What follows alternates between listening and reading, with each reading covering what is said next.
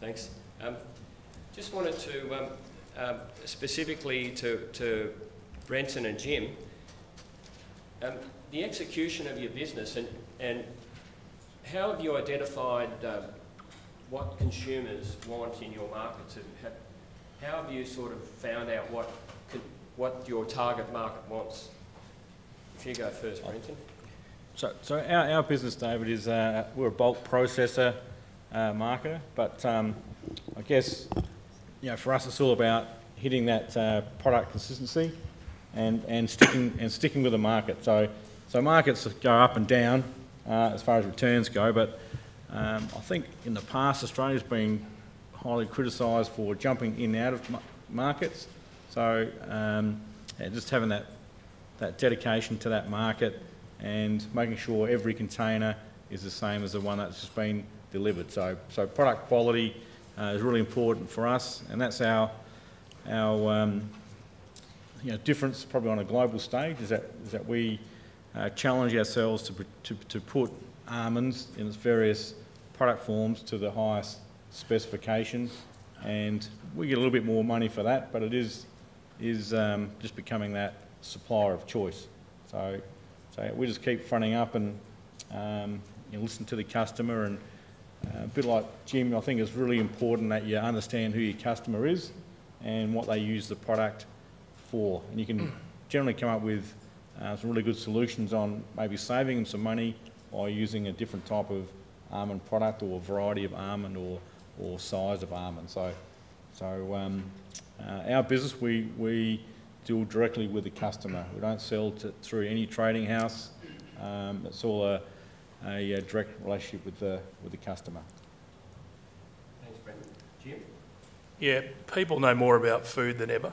So if you give them something that, in the case of corn, if you give them something that tastes poorly, you just don't get the return sales. And when we go overseas, a lot of the corn that's grown is grown in different climates, and it's generally quite different to what we have.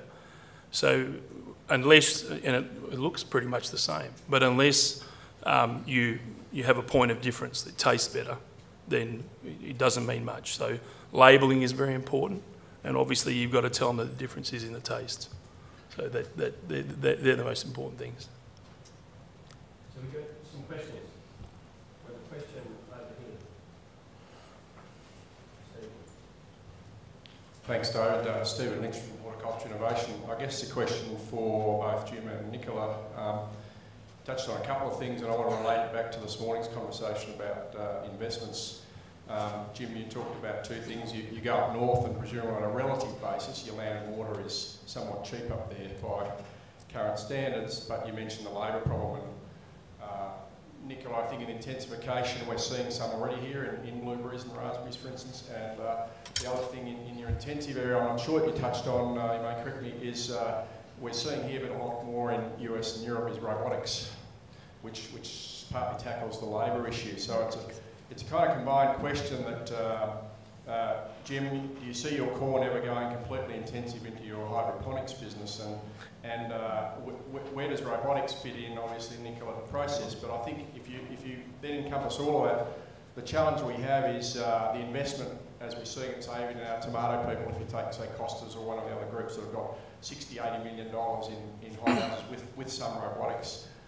They are big investments, and our Horticulture Innovation CEO was just in the US, and he was talking about major global companies like Monsanto are investing in those areas. So how do we capture the investment, and from this morning, the investment model to go intensive, and where do robotics and labour fit into making that into a package leading on from where you both are now? You go. Sure. Nice. I can just touch on a little bit on, I'm not a great one on knowing everything about what's happening in the robotics, but I do know that they are already designing they are actually trying to breed blueberry bushes for mechanical harvesting and the better tasting, bigger size.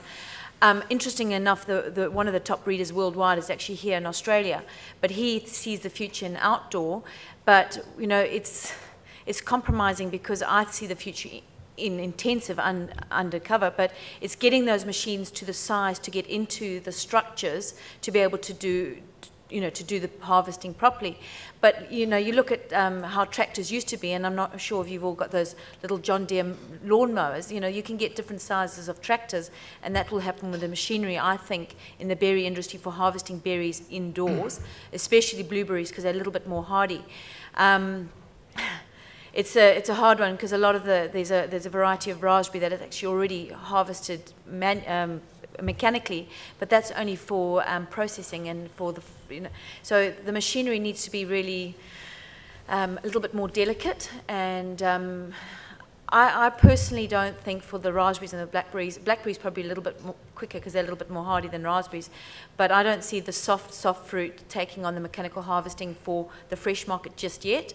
But I think the blueberries will be in the next 5-10 years. There will be something come through for intensive cropping. To go towards your tomato picking and stuff like that, I'm probably not qualified to be able to tell you what's actually happening in that sphere. But I can see it happening. Yeah, it's simple for me. The labour thing is not going to go away. I just came back from Berlin to look at the world's best standards of robotics. For me, they're a ways off. We don't have a choice. I don't think the industry has a choice, but to look at those sorts of things. But they are way off. If you're asking me what I focus my business on outside of developing my product, it's got to be trying to save on labour, look at better ways, more efficient ways of mechanising everything. So it's not going away, and we don't really have a choice. So I look for best industry standards, world standards if I can. For me, they're still in their infancy. For me, I felt that I spoke to the people that are at the highest point of robotics for what I do, and they're still not there yet. So I'll be there. I'll be the first one knocking on their door when they get it right, trust me. Have we got another question?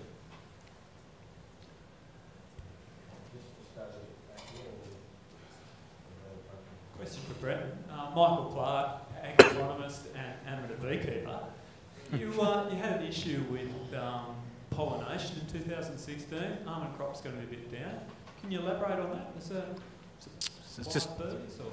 I can't say it's poor bees, but no, it was just timing, just weather, essentially.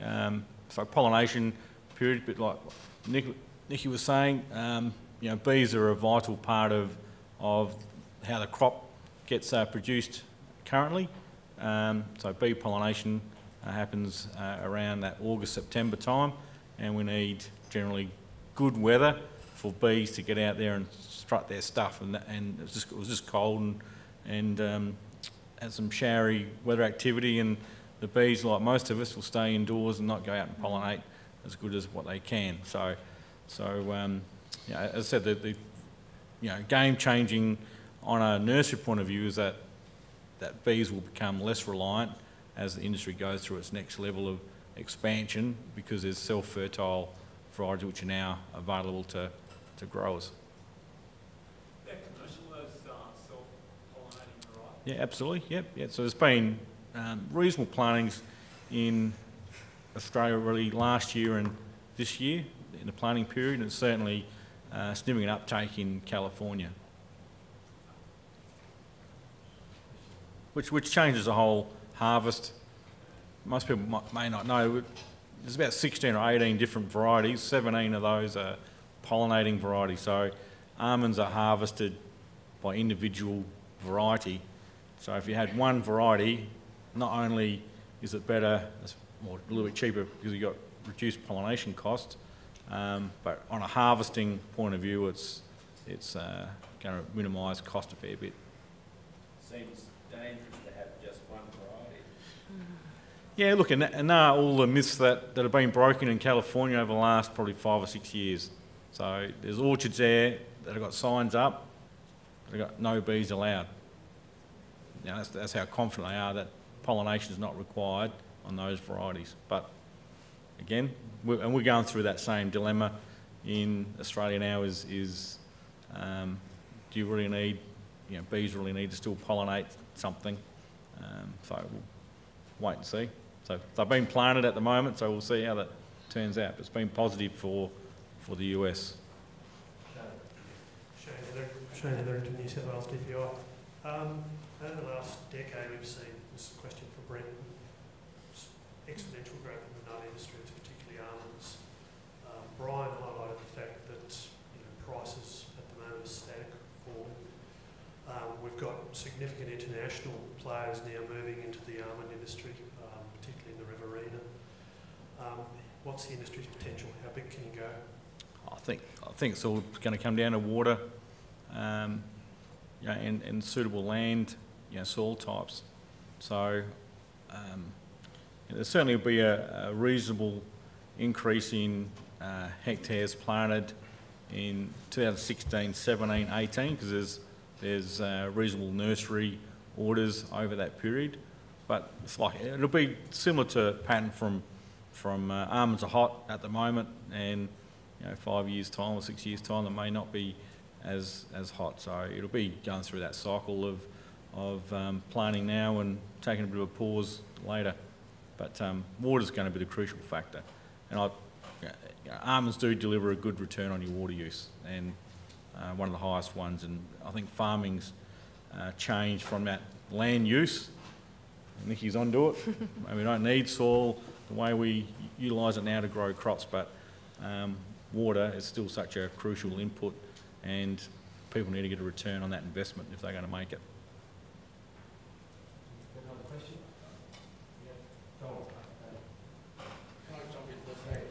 Yeah, it's Anthony Kachenko from Hort Innovation. I've got a question for Brian. The non-edible sector represents about 20% of the gross value of production. And I'm just wondering if you can provide some perspective from ABARES in terms of any trends or opportunities in that sector. And I do have a second question for Nikki, if I may. David, get two for the price of one. I'm just wondering, from your travels with the Nuffield Scholarship, what were 2 or 3 key things that you took and brought back to your business that you plan to implement in the short or near future? Okay, so you go first. I'm sorry, I didn't quite catch what you said. The what sector represents? Sure, the non-edible sector, so turf, nursery and so on, represents about 20% of farm gate value. Right. So I'm just wondering, on behalf of ABARES, if there's any perspective you might be able to add in terms of trends or opportunities in that sector. No, unfortunately, we concentrate on fruit and vegetables and nuts, and we don't look very much at that other sector. It's been declining over a period of time, and we've sort of continued the trend down in our calculations, but it's not something we study in any detail.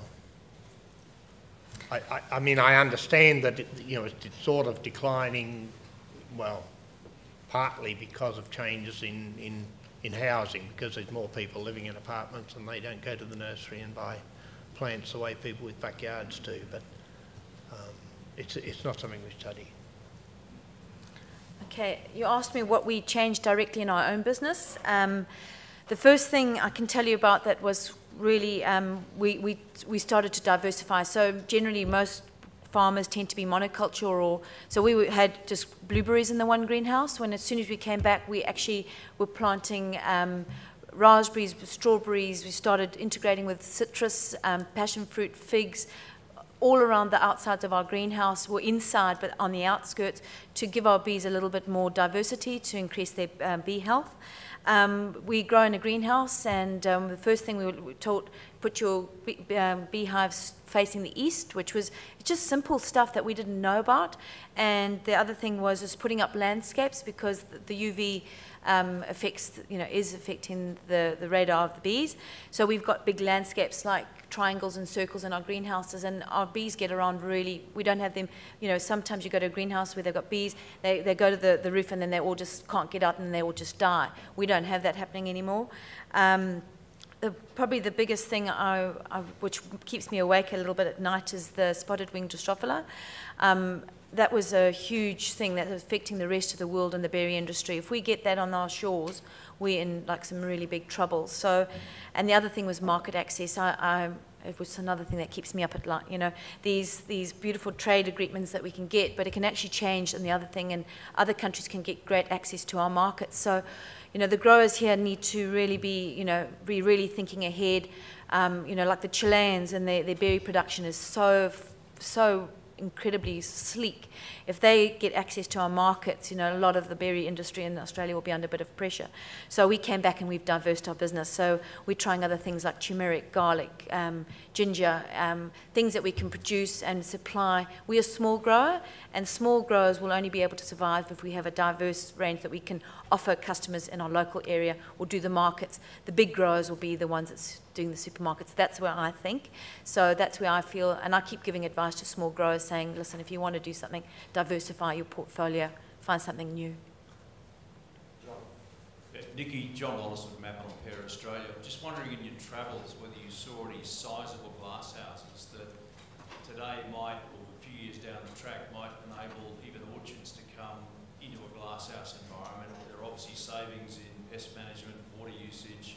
We're already spending $100,000 a hectare in risk mitigation. Are we 10 years away from potentially being able to grow apples and pears and avocados indoor? I do think, I honestly, hand on heart, I think it's happening, and it's going to happen quite quickly. I'm sure the first stage will be putting things under just plastic tunnels. I believe, and I saw it on Twitter or something today, that there's some cherries going into glass or under greenhouse in Tasmania. So that's the first step. And when the cherries do it, and it's going to start with the high value products first, avocados, cherries, figs, mangoes.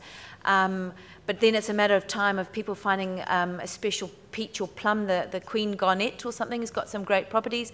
Those are the things that are really precious that will, you know, people will be able to do the sums and see the big glass houses going in. In terms of greenhouses, I've seen them really big, as we see here already. There's 10 hectares, 20 hectares being put in one blocks. Talk about tall greenhouses, I saw the tallest greenhouse in the world. So, you know, if you think you're limited just to, you know, mangoes, which you can actually trellis down, I think we're wrong. You could probably put a few almonds in as well, and you can get some height. So I do see that being the way forward.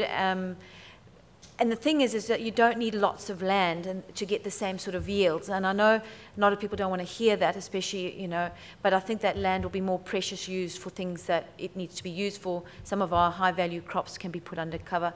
And glass and retractables, so that you can actually, you know, the retractable greenhouses to me have got a great thing because you actually get sunlight in. It actually, you know, affects the half-life of some of the fungal spores. You know, it also, you can sometimes get hardier, stronger leaves, so you don't get, you know, crops getting soft and susceptible to disease. So I hope that answers your question.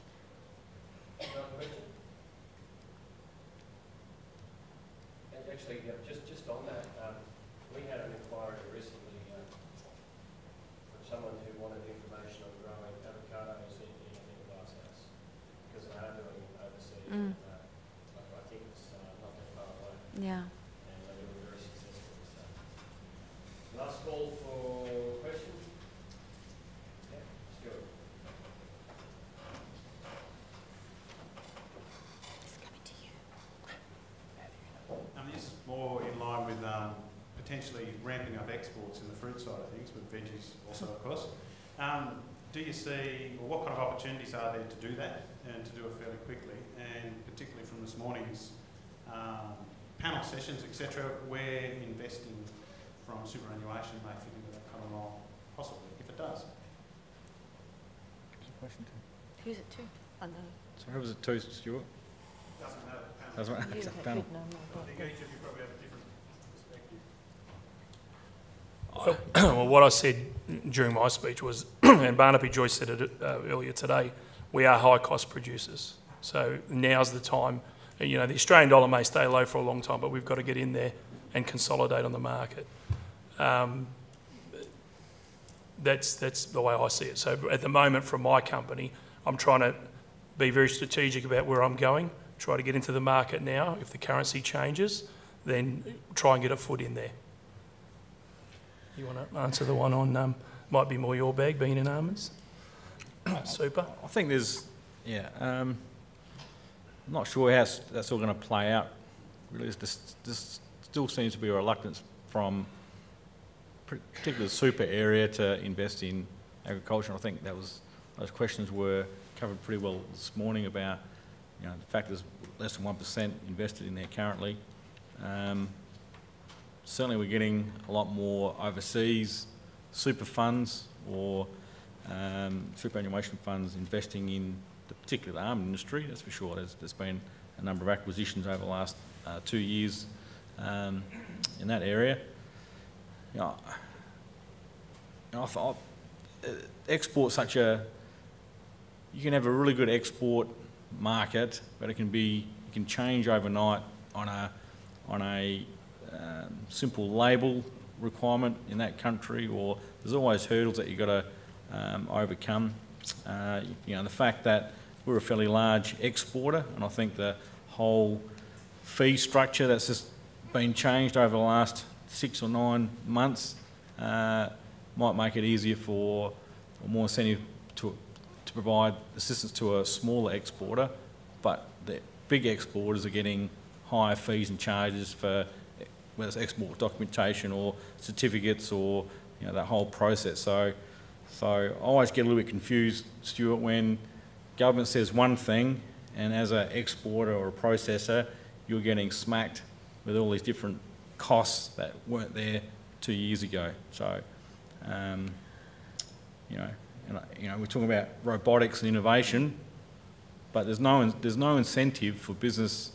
You either do it yourself, which you probably should be doing anyway, but, you know, all grant money is all about employing somebody. But to be efficient, you need to be investing in other things than people. Simple as that.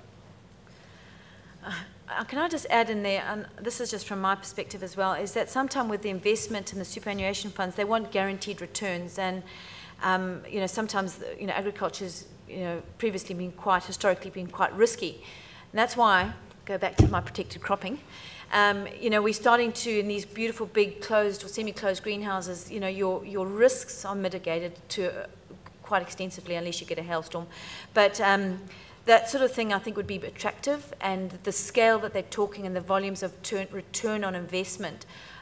You look at these big projects going up 10, 20 hectares at a time. I can tell you this now, there's no one investing in that type of money if they do not know that their return is positive. So whether it's competitive with the shopping centres or with, you know, aged care, I don't know, but I think at the end of the day, you know, investors have got to take us seriously because we're going to need to be fed, and if they want to, you know, to have a slice of the pie, they need to be, you know, put their money where their mouth is. So, thank you, and we'll wrap up there. And Brian, you've laid out the roadmap for us, close to double-digit growth. That's pretty good, and the other three growers have clearly targeted the right market and done the right deals.